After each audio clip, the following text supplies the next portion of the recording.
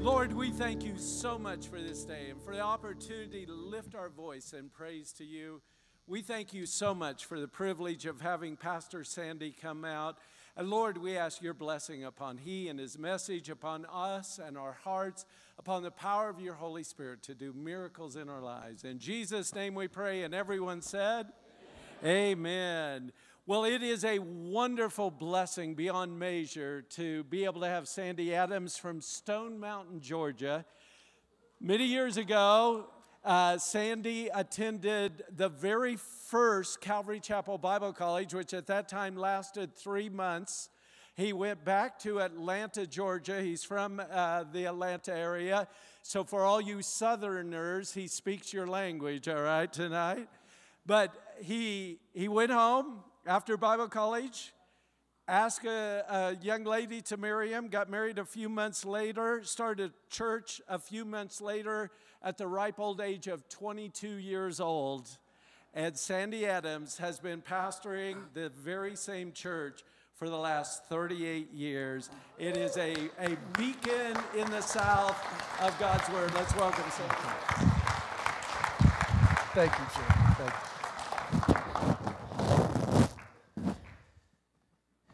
And the real miracle of all of that, am I on? Okay. Am I good? Am I on? Okay, great, good. These sound guys, they've got a lot of power. It usually goes to their head after a while. But the real miracle in all of that is that gal I married, she still comes to our church.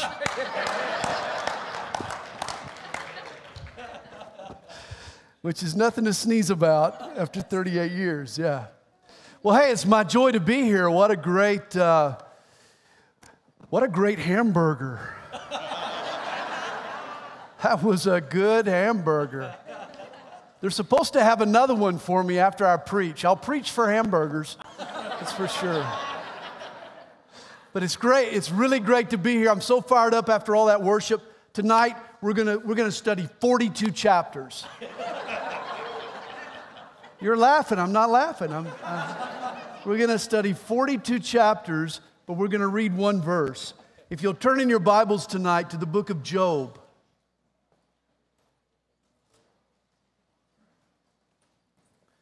To the book of Job, chapter 31.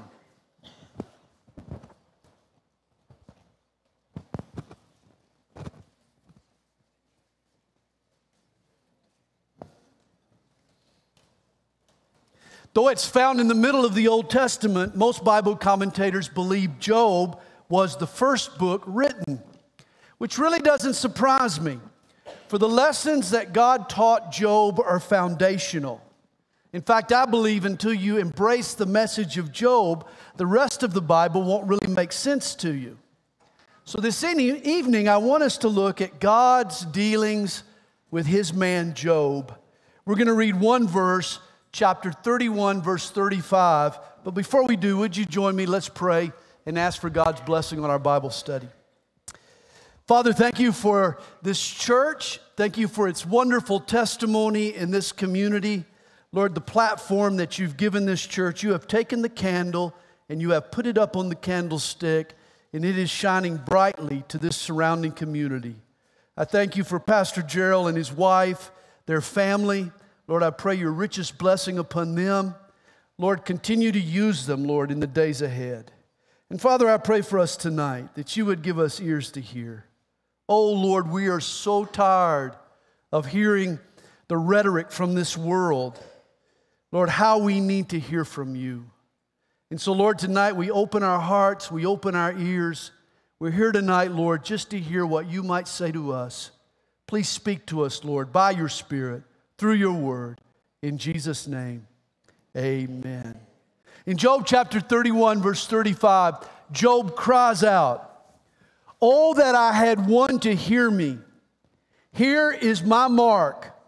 Oh, that the Almighty would answer me, that my prosecutor had written a book."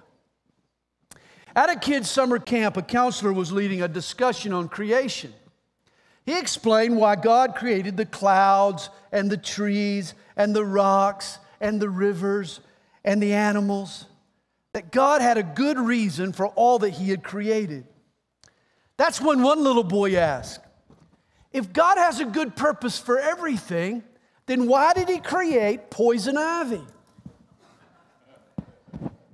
Well, his question was followed by dead silence.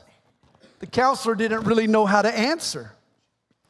Finally, another child came to his rescue. He explained to the class, the reason God created poison ivy is because He wants us to know there's a few things we just need to keep our cotton-picking hands off of. A good explanation indeed. I believe that when we get to heaven, we're going to discover that every story begun in this life does finish with a happy ending. There is a good reason for everything God does. The problem, though, is that we don't always see His purpose. There are issues in life, like poison ivy, that cause great grief, and for no apparent reason. Some situations appear to have no sane, logical explanation, and we wonder why. How do you respond when bad things happen and God gives no reason why? As Christians, we believe that God is sovereign. He does whatever He likes, whenever He likes, however He likes, to whomever He likes. He rules the universe, both good and evil. God is the boss. Read the first chapter of the book of Job and you'll discover that Satan can't harm a single hair on Job's head without at least getting God's permission first. Nothing happens in our lives, or in the universe for that matter, that isn't at the very least permitted by God. Of course, God's sovereignty is a wonderful doctrine when circumstances are pleasant, when our life is going well. Oh, we're delighted that God has chosen to bless us. But what's your attitude when life takes a turn for the worse and for no apparent reason? In my early years as a Christian, I had a friend who was a captivating Bible teacher. Dan had a growing ministry. He was a husband and a father of 5 kids. His teaching and his ministry were influencing thousands of lives for Jesus, including mine. I'll never forget the day I heard on the radio that the prop plane he had been flying had slammed into the side of a mountain. The news broke my heart. And I can remember crying out, God, why? Look at all He's doing for your kingdom. Why this? This is also how I respond today when I hear of a hurricane that devastates a coastline, or a tornado that touches down and wipes out a trailer park, or a family on vacation killed by a drunk driver, or a virtuous woman who's been raped, or a school shooter who targets innocent kids, or a hard-working husband who gets laid off and can no longer feed his family, or a child born with a severe handicap, or a follower of Jesus diagnosed with a cancer. What happens to your faith when you encounter these kinds of terrible situations? How do you respond when bad stuff happens to good people, even God's people, and you see nothing good result? Have you ever asked why? Oh my. Have you ever screamed why? Well, how do you deal with the poison ivy in your life?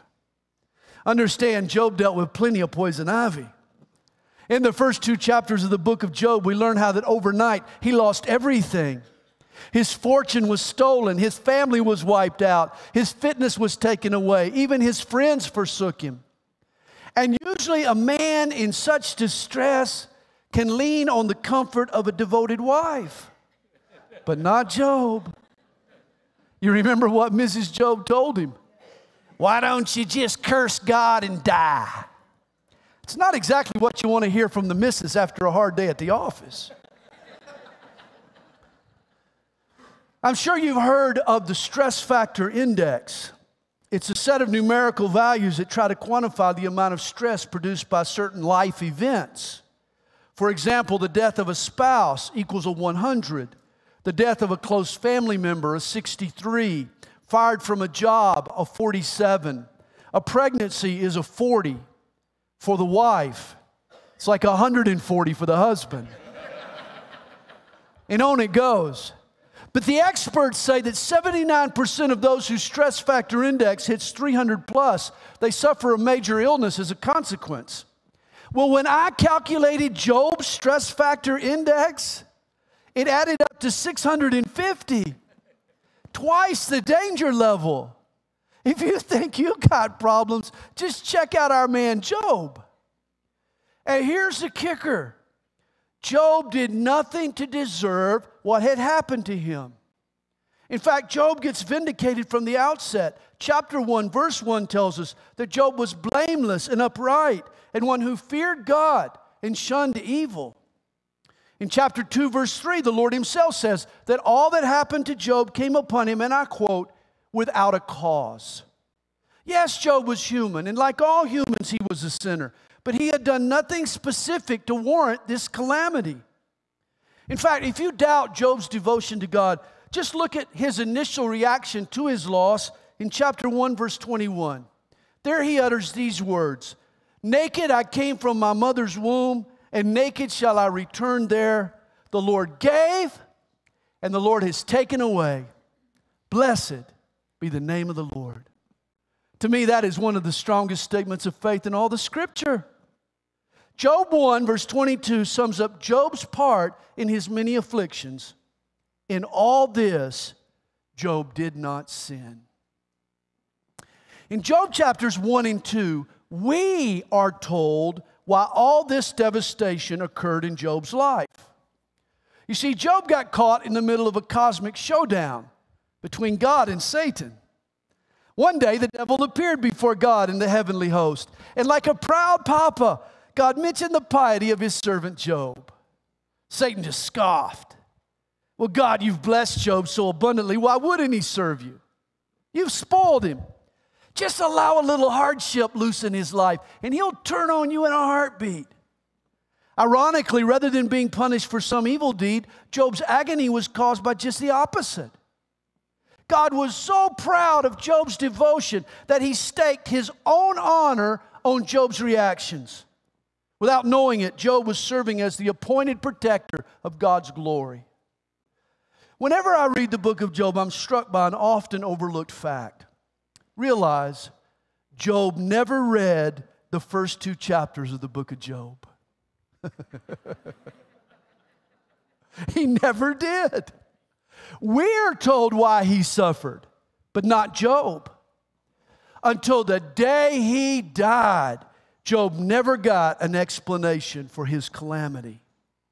God never told Job why. But that sure didn't stop his friends from trying to answer the question. And for the bulk of the book, chapters 3 through 31, 3 pals, if you want to call them that, Eliphaz, Bildad, and Zophar, take their turns offering their explanations for the cause of Job's sufferings. I figure they were golfing buddies. They had a foursome that had a standing tea time every Saturday morning. And when Job didn't show up one week, they came to check on their friend. Well, when they arrived, they find Job. He's sitting in the middle of the ash heap. He's scratching his oozing sores with a broken shard of pottery. And for 7 days, they just sit there in silence, mourning for their friend. As it turns out, just sitting there with Job, being there for Job, was really the only benefit they offered. For when they opened their mouths, they began to torture Job with erroneous counsel. In chapter 16, verse 2, he tells them how much help they were. He says, "Miserable comforters are you all." You see, Job's golfing buddies are like many folks today. They were trapped in a restrictive, defective theology. I like to call it a kindergarten theology. It's the simplistic belief. It's the view that in this life, sin is always punished and good is always rewarded. Thus, when bad things happen, it means that the victim must have committed some sin. Well, as kids, our experiences with mommy and daddy seem to confirm this belief. Parents see to it that our good deeds are prized and that our disobedience is punished. Oh, but then we move out into the real world. We discover that's not always how life pans out. Bad things do happen to good people. Bad people often get away with their crimes. Circumstances are not always just. Life isn't always fair. You know, being a bit of a golfer myself, I've noticed how that golfing buddies particularly like to hold to this simplistic kindergarten theology. When a golfer hits an errant shot off into the woods and it caroms off a tree trunk, bounces back into the middle of the fairway, he'll usually laugh and he'll say to his partner, "Well, looks like I'm living right." As if holy living entitles you to favorable breaks, while unholy living leaves you in the rough. I wish life were that straightforward, but it's not. And this is what Eliphaz and Bildad and Zophar refuse to admit. They become adamant. For 29 chapters, they scrutinize Job to uncover the slightest chink in his armor on which they can blame his demise. At points in the dialogue, they even make up accusations.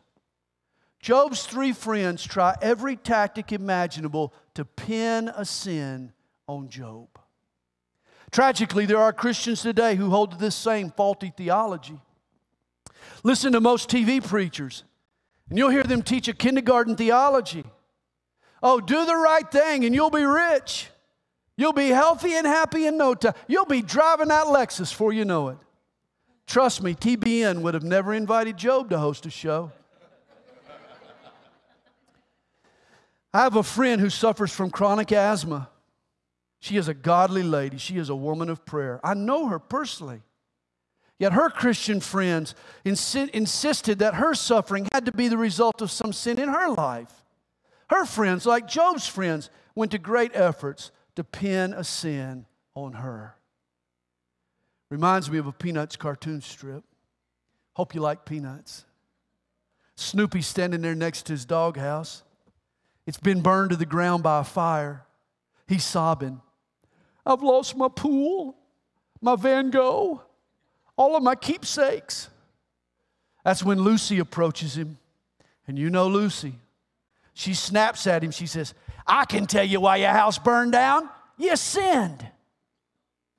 And Snoopy responds with one of the best theological answers ever uttered. In fact, Snoopy sounds a lot like Job. He answers,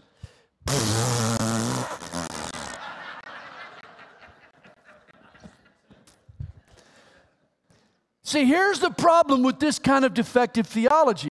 It backs you into a corner so that when bad stuff happens in your life, you only have two options. Either God failed or I've sinned. And that's why Job's friends insist that the problem is Job. For if it isn't, in their minds, it means that God has failed. And they're not about to entertain that possibility. In reality, though, neither assertion was true. The real cause of Job's sufferings was hidden in the heavens. Job knows there is a reason. There has got to be another explanation. He just doesn't see it. And learning why becomes the burning issue in Job's life. Once there were two Americans. They traveled down to a little town in Mexico to open up a bungee jumping operation. Well, as they erected the tower, a curious crowd of locals all gathered around to watch. Well, finally, it came time for a test jump. One of the guys, he dove off the platform, but when he bounced back up, his partner noticed that he was a little scraped up. He gasped, oh no, the cord must be too long. Well, he tried to grab him and he missed him. Well, the second time the guy bounced back up to the platform, he was in worse condition. He had some bruises and some broken ribs. Again, his buddy tried to grab him, but he missed him.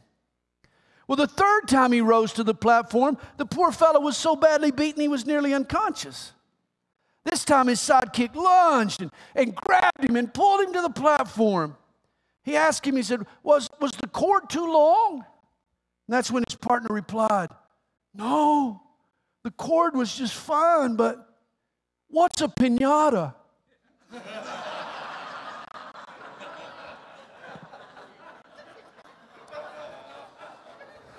If you didn't get it, somebody will explain it to you later. But sometimes life gets rough. it'll beat you up and you don't know why. Or worse, it treats your partner, your spouse, or your coworker, or your child like a piñata. And you get no explanation. He loves you, Lord. Why did this happen to him? Lord, she's such a godly person. Why her? We've all asked these questions, haven't we? Job, too, was a good and godly person, but virtue didn't insulate him from the pain in his life. And remember, it wasn't Job's sin that made him a target for hardships. It was his goodness. Don't you be deceived. Just because a person is hurting doesn't mean they're sinning. And just because they're thriving doesn't necessarily mean that God is pleased. Hey, it does pay to be good and godly, but payday doesn't always come in this life. In the here and now, calamity can strike even the godliest among us. Difficulties can hit without explanation. Faith doesn't always get a reason. Don't let life back you into a corner. When things go wrong, we think there are only two conclusions. Either God failed or I'm a failure. And since none of us are going to blame God, it's got to be me. So we beat ourselves up. But remember the story of Job. When bad stuff happens, it doesn't mean that God has failed, nor does it mean that you're a failure. There could be a reason hidden from view. Only heaven knows the whole story, and God is expecting you and I to trust in Him. And this is why our responses on earth really do matter. For in a mysterious way, unknown to you and me, God's reputation may be hanging on the way we handle that hassle or that hindrance or that hardship. God's honor in heaven, His glory, may be riding on your reaction to the twists and turns life throws your way. To me, the message of Job is the most practical in all of the Bible. It ups the ante on everything that happens in my life. My every reaction becomes strategic. Think about it. Every eye in heaven may be fixed on you to see how you handle that illness or that lie told about you or that lawsuit filed against you. Will you fold or will you be faithful? This book teaches us a vital lesson, and that's this, that the stress in my life may just be a test of my faith. And listen, Satan has accused the Almighty of stacking the deck, of buying our devotion with His blessing. He assumes God is nothing more to us than a meal ticket, and he has thrown down the gauntlet. He has challenged God, nix their blessing, and they'll stop their devotion. Do you realize that God may have chosen you to prove otherwise? God's character may be on the line in heaven, and it's your response to difficulty that wins the day. I'm just saying, the stakes may be a lot higher than any of us realize. The one certainty is that our reactions really do matter. Well, I have no doubt that Job would have gladly suffered for God if he had just been told the effect that his faithfulness was having in heaven. The problem, though, is that Job never got a hint. Understand, Job's greatest grief was not caused by his material losses or even the boils on his body. Job's most excruciating pain was not knowing why.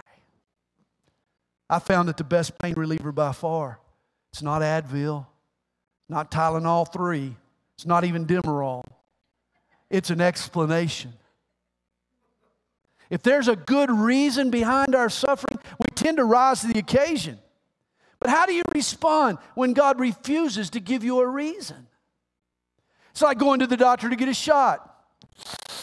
I hate shots. But if I'm told the reason for the shot, I can accept it and endure it and maybe even be thankful for it. But what if I'm given a series of shots without being told their reason? Trust me, I won't be as tolerant. In fact, I'm going to get downright ugly and upset. I'm going to start pounding my fist down on the counter, and I'm going to demand to know why. And this is exactly what Job begins to do in this book. He begins to pound his fist. And over the course of the dialogue with his three friends, Job demands more and more and more to know why. In fact, in chapter 7, verse 11, Job even grows bitter.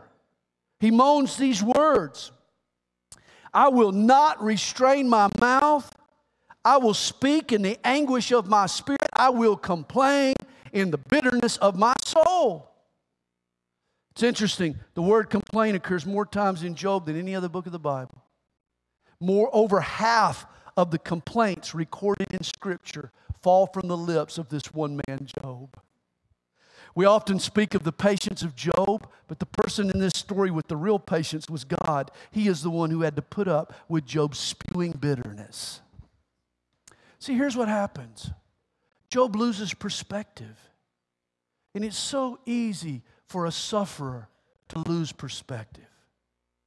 Job forgets who God is, His holiness, His righteousness. Job grows bold and brash. You see, as he questions God, in Job's mind, in his own estimation, Job becomes bigger and bigger and bigger, and God becomes smaller and smaller and smaller. It's been said, in asking why, Job loses his way. And by the time we get to our text, chapter 31, verse 35, which we read earlier, Job believes God owes him an answer. In fact, he demands it in writing. Oh, that the Almighty would answer me, that my prosecutor had written a book. God, I want a reason, and I want it in print. Arrogance has replaced Job's innocence. Job has become so sure of himself that he started to doubt God. And at one point in the dialogue, Job, in essence, says to his friends, if my only options are I've sinned or God has failed, then God has failed, for I certainly haven't sinned. Job, who do you think you are? Job comes perilously close to blasphemy. Have you ever been close to blasphemy? In his commentary on Job, author Don Baker makes this point about pain. Pain speaks a strange language. It plays funny tricks on us. It makes us think things and say things and even believe things that are not true. When pain bores its way through human flesh and into the human spirit and then just sits there and hurts, the mind becomes clouded and the brain begins to think strange thoughts like God is dead or He's gone fishing or He just doesn't care. You see, pain was having this kind of an effect on Job.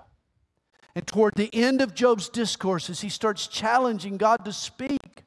He charges God with giving him a raw deal. He accuses God of being unfair. In his attempts to vindicate himself, Job accuses God. Job is more into proving his own innocence than he is in upholding God's justice. In short, Job cops an attitude. Always remember, there are chapters in your story that God has yet to write. Zophar can only speak so far. God had a glorious outcome for Job. In the end, he got double the blessings he had before. But until the day he died, he never learned the why behind his trials. Friends, some situations have reasons that will only make sense when we get to heaven. Today we live a temporal, earthbound existence, and that is why it is wrong for us, from our limited perspective, to question or to criticize an eternal God. We're told in Deuteronomy 29, verse 29, the secret things belong unto the Lord our God. If He doesn't choose to tell them to you, don't you push it. Never forget one of the first rules of theology. Where God has placed a period, don't you change it to a question mark. If God doesn't offer an explanation, learn to live without one. Ultimatums don't work on God. We need to trust in His wisdom. See, here's the big question for you and me this evening. Can we trust God even when we can't trace Him? Oh, it's easy to praise God when we see His hand at work, when His blessings, even His lessons, are tangible. But is our faith alive enough to survive even in the dark? Did you hear about the 4 passengers traveling on the train from Los Angeles up to San Francisco? All 4 riders, they were seated in the same compartment. There was a Los Angeles Dodgers fan. There was a San Francisco Giants fan. There was a gorgeous young woman, and there was an elderly lady. Well, everyone was being very cordial until the train passed through this long, dark tunnel. Suddenly, there was a loud kiss, followed by an equally loud slap. Well, when the train exited the tunnel, the passengers were just sitting there looking at each other, trying to sort out what the noises had meant. Well, the beautiful woman, she thought, my, that's odd. A San Francisco fan tries to kiss the elderly woman and not me. The elderly lady, she thought, my, that young woman, she's a good girl. She has some fine morals. The San Francisco fan thought, my, that Dodgers fan, he's a smart guy. He steals a kiss and I get slapped.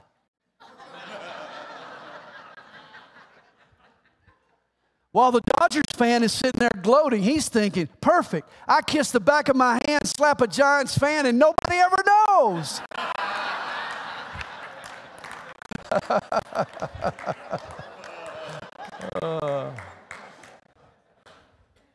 Sometimes things happen in the dark. And God chooses not to reveal His specific reasons. And if we're not careful, we can draw the wrong conclusions, can't we? We can. Reminds me of the little boy who was scared of the dark. Late one night, his mom asked him to go out on the back porch and fetch the broom. He balked. He said, but Mommy, it's dark out there.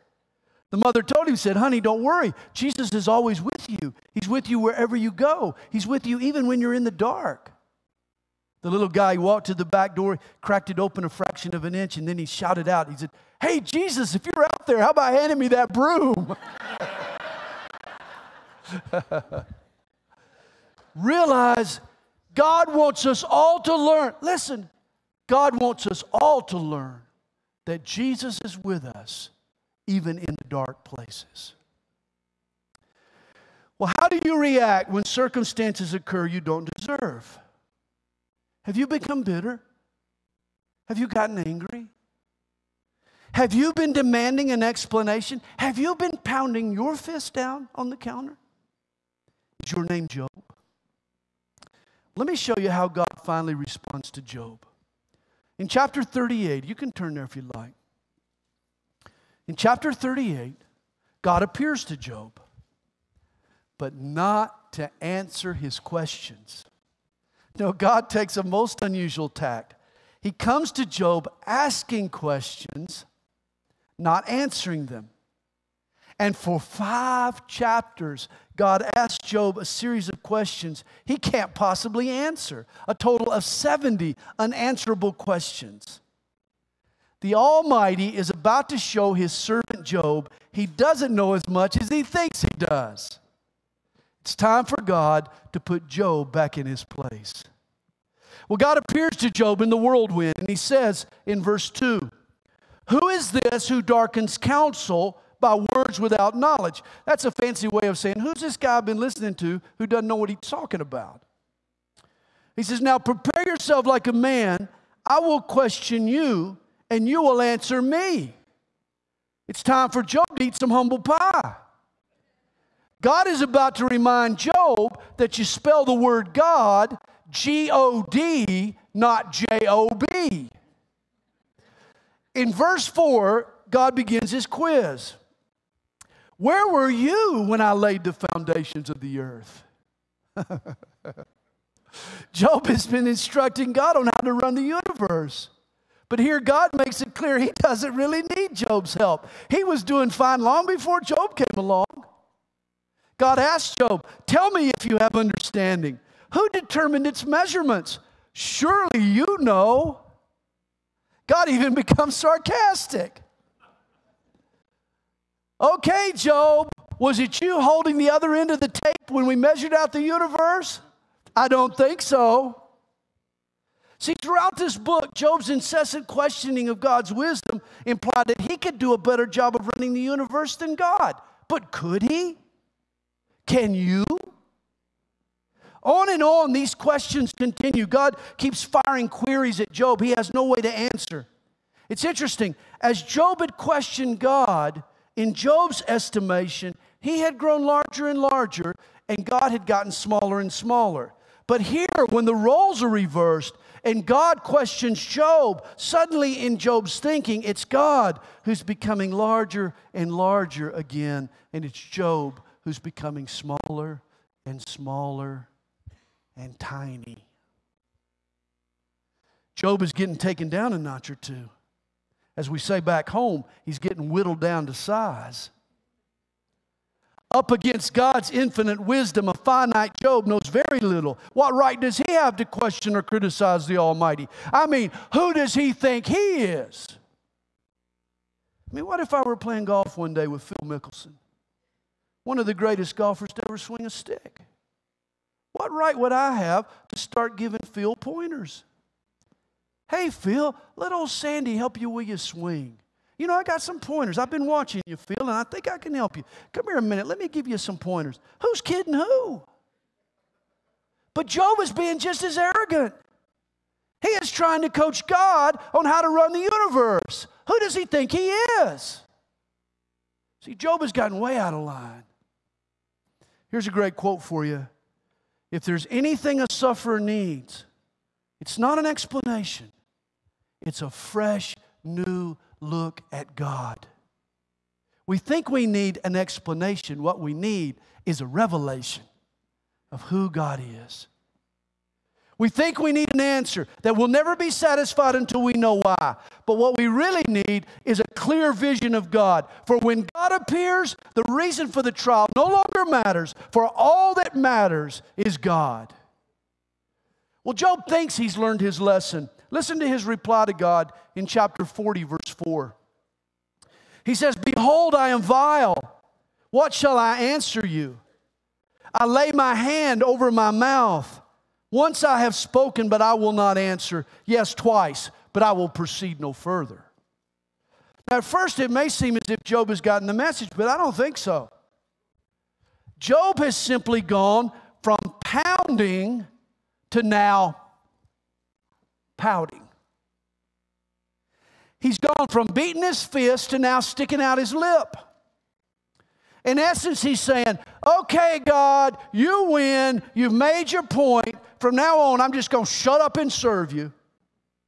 See, Job agrees to serve the Lord, but you can bet he's going to serve God with a grudge.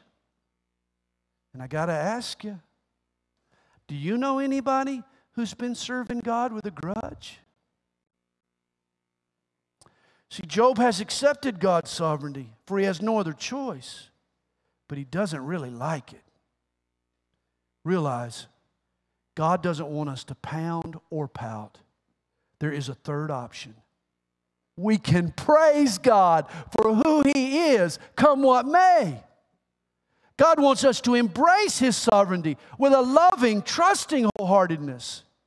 See, you can say lovingly, Lord, thy will be done. Or you can say begrudgingly, all right then, God, have it your way. And here Job is doing the latter.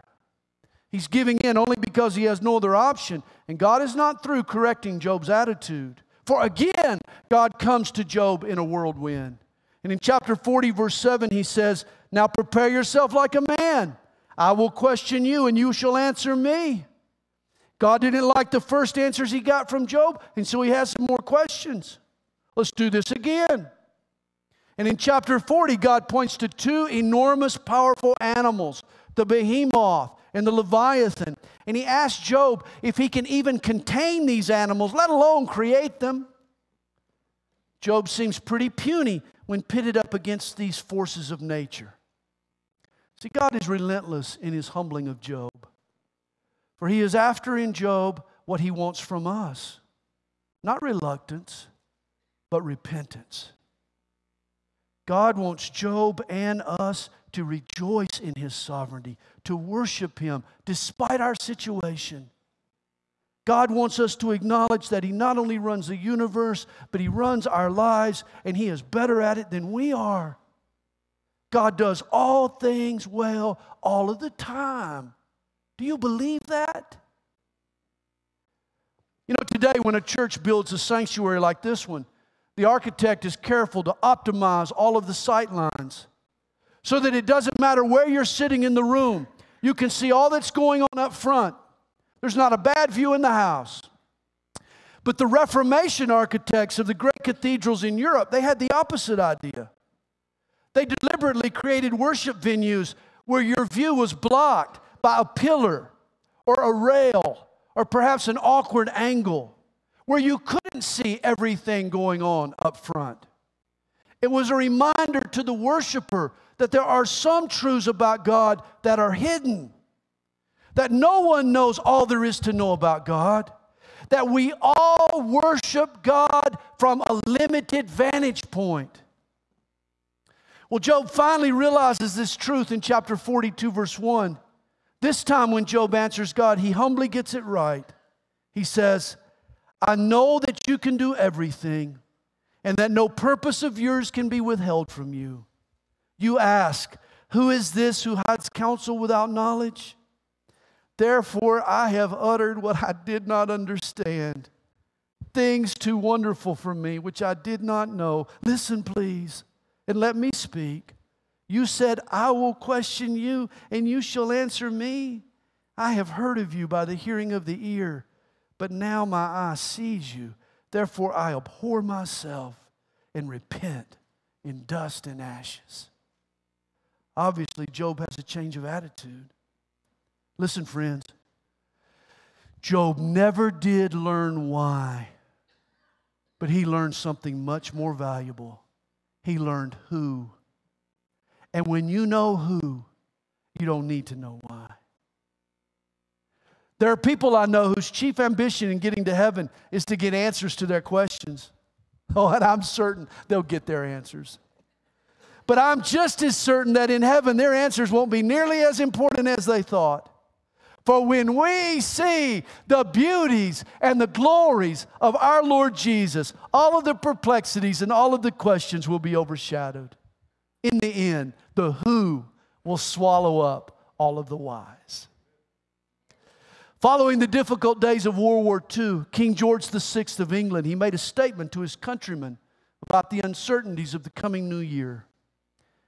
I said to the man at the gate of the year, give me a light that I may walk safely into the unknown.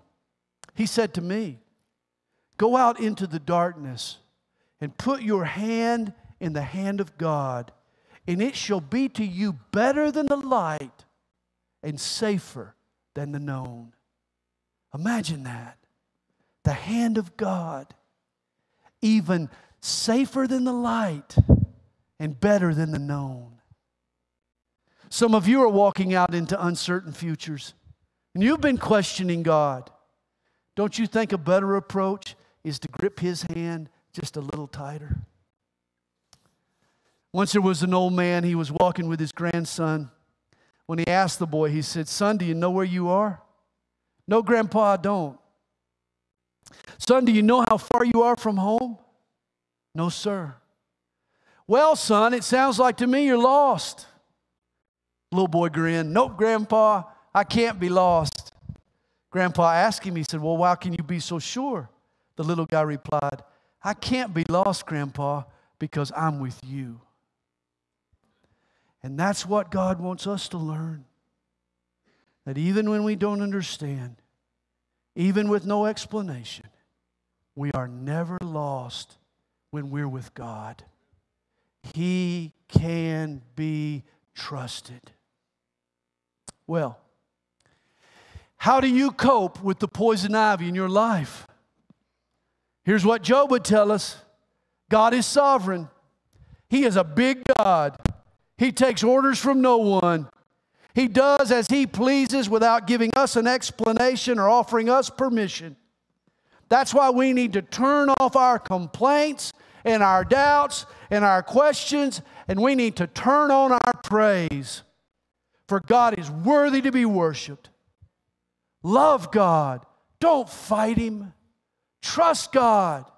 Don't question Him. Real faith doesn't need to know why when it's certain of who. Always remember this statement. What's over my head is still under God's feet. Would you like to try to say it with me? Ready? What's over my head is still under God's feet. That's not a good Southern effort. You want to try it again? With a little gusto? You ready? What's over my head is still under God's feet. God loves you so much. In fact, He is so proud of you that He has staked His honor on your reactions. Imagine this. God believes that your response to difficulty is going to bring Him glory. Father, we thank You for Your word to us tonight. Lord, we thank You for this amazing book, how it sets the stage for all the books that follow. Thank You, Lord, for the story of Job, for how applicable it is to some of us tonight. For I have no doubt there are some Jobs here tonight who have been pounding their fist, who have been pouting, who serve You. Oh, they serve You, but they serve You with a grudge. Forgive us, Lord. Please forgive us for copping an attitude. Lord, we've been demanding an explanation, and what we've needed all along is a revelation. It's not so much why that we need to know, but we need to know who. For when we know You, Lord, when we can look into Your heart, there we find all of the comfort and all of the peace and all of the love and all of the joy we need. So, Lord, reveal Yourself to us tonight, Lord. Reveal Yourself in Your wonderful grace and Your incredible mercies. Fill our hearts with Your Spirit, Lord. Help us to see You for who You are and help us to trust You, Lord. Help us to trust You with all our hearts. We love You, Lord, and we thank You. And we pray all these things in Jesus' name. And all God's people said, Amen. God bless you guys. Thank you.